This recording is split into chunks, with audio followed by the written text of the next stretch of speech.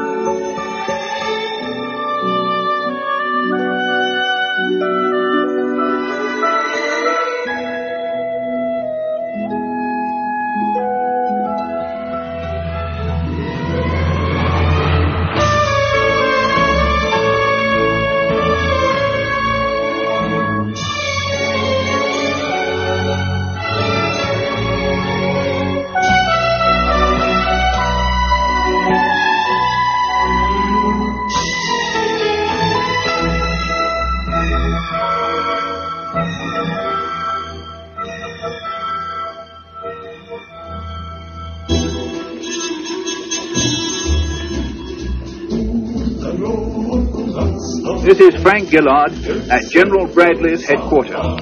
East and West have met. At 20 minutes to 5 on Wednesday afternoon, April the 25th, 1945, American troops made contact with Soviet elements of Marshal Konyev's 1st Ukrainian Army Group near the German town of Torgau on the Elbe. This is the news for which the whole Allied world has been waiting. The forces of liberation have joined hands.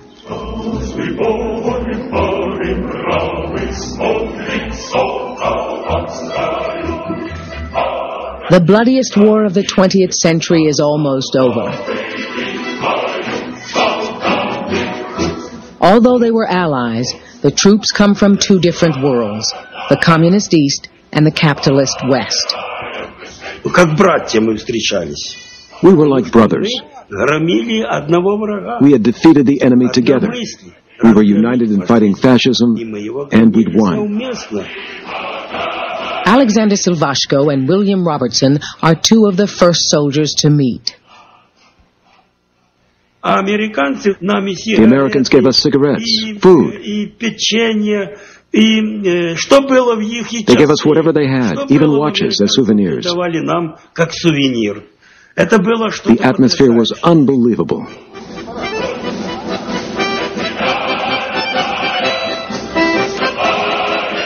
You must understand we weren't able to really communicate with them except in sign language, and so you do the sort of things that people did. They were good people, and we had no problem getting along with the individual Russian soldiers that we met there at all. There was the relief that the war was coming now to a close, and that the Allies had won the war. We were just plain thankful that we were there and breathing.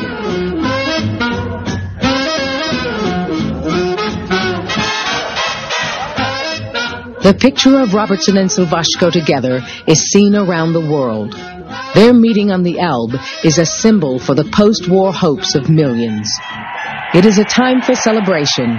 Victory had been won in a people's war, a war to protect a cherished way of life from fascist tyranny. This is your victory. We have never seen a greater day than this.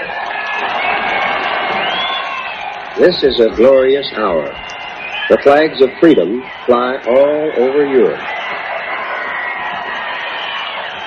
война победоносно завершена, Германия полностью разгромлена.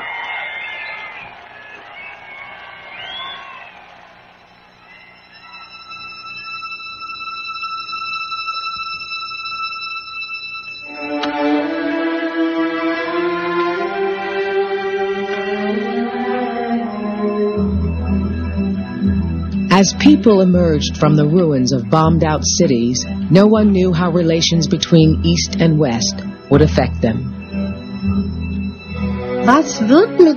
What was to become of us? Our beautiful city was flattened.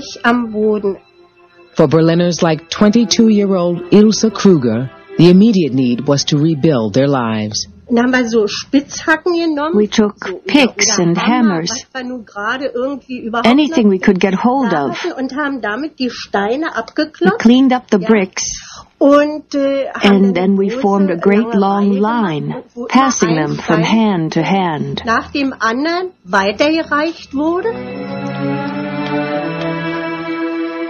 They struggled to find food and shelter. But they also knew that the victorious Allies represented two fundamentally different systems, and their future depended on which they would have to live under. It was the Russians we were afraid of. We were dismayed when we realized the occupying powers would make all the decisions. We had to do what they told us. The occupying powers met near Berlin to decide Germany's future. To ease Soviet fears that Germany might rise again, frontiers were redrawn and millions of people were uprooted. Though the two sides were deeply suspicious of each other, the differences were glossed over. This is the BBC Home Service. The Allies leave this conference, which has strengthened the ties between the three governments, with renewed confidence that their governments and peoples will ensure the creation of a just and enduring peace. Free elections were promised, but in the countries where the Soviets had driven out the Germans, all key government posts were given to communists, whatever the feelings of the local population. In the euphoria of victory, Russian soldiers like Captain Anatoly Semiryaga had no doubt what the future held. Нас учили, что важнейшие последствия победы над фашизмом это. We were taught that the defeat of fascism was an important step towards the victory of socialism all over the world. Если советские войска освободили эти страны, since the Red Army had liberated Eastern Europe, sooner or later socialism would be established there. And despite the public displays of Allied unity, Russians stationed in Berlin were reminded the struggle was not over. Нас собирают руководители наши и говорят, что we were called in by our officers and told, listen, виновники той войны, в которой мы победили, the Germans were not solely responsible for this war. It wasn't just Hitler, but the whole imperialist system. Понимаете, что значит? А кто является представителем? Imperialism was responsible. Вот сейчас. And who are the representatives of imperialism now?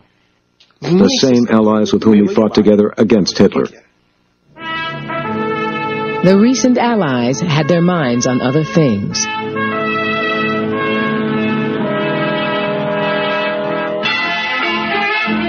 When Johnny comes marching home upon this shore again, we'll pray that he'll never have to go to war again. Now we all know what Johnny did at war, but do you know what he did before? Won't you listen, listen? Johnny Jones was a choir boy, kind of shy, yes, and kind of coy. He shot down when the enemy prayed. Now he's back singing peace we pray. It's like a new life. It's like walking from one scene of a tragedy into a musical. Gail Halverson had spent 3 years in the Air Force. Home, go back to see my girlfriend, plan